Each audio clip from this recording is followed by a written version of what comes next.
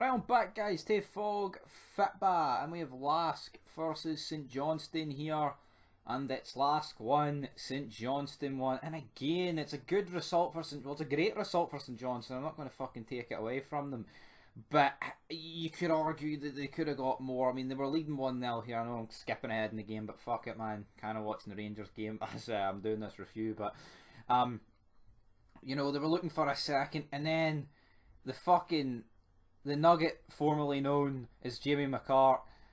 I mean, just no need whatsoever for this. You know, it's so fucking stupid.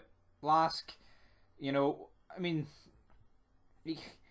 I feel like St Johnstone. I mean, I feel like Lask weren't exactly offering a hell of a lot here, you know, but you know, 1-0, and it's just a stupid thing to do. There's nothing worse when there's nothing worse when you're in control. I mean, this goes for any team. When you're in control of a game, and then there's a stupid fucking mistake. You know, it kind of spells out. It's kind of like Arsenal, like recent years. Well, I say of recent years. I mean, Arsenal have been pissed for fucking knows how long, like. But it's just Arsenal, like a fucking in control of a game and a defensive fucking disaster at the back. Even as recent as Celtic against Midtjylland, where Bitten gets sent off, you know, and then that kind of fucked up that entire tie for them, to be honest. But aye, so they score for the penalty spot. St Johnstone, though, fought throughout this game, and then at the end they even hit the post, so they could have made it 2-1. Of course, guys, I know we've repeated on this channel more or less since the start of this European journey for all these teams this season. Fucking the away goals don't count, we know that, but it's still a good result here nonetheless.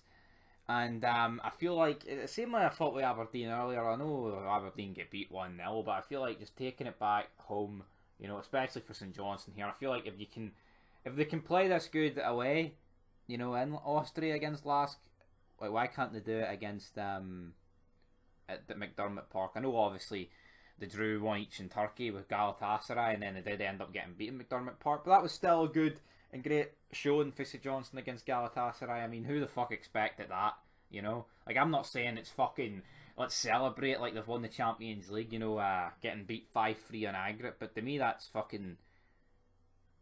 not bad. Like, I'm not saying, like, for an old firm team to get beat 5-3 on aggregate, but it wouldn't be like a total embarrassment. So for St Johnstone, you know, it's mega for them. And, you know, I feel like, honestly, I've got a lot of faith in all 4 Scottish teams going through, guys. You know, Rangers just had a shot there. Yanis Hadji drags it a wee bit wide, but I think Davidson will be proud of his team. And aye, Aberdeen and St Johnstone both got a bit of work to do, but I've got faith in them both, and I feel like they both could do it next Thursday. But that's for sure, guys. Thursday next week is going to be a really interesting day. But anyway, leave your thoughts down below, and aye, 1 each. The Saints are held.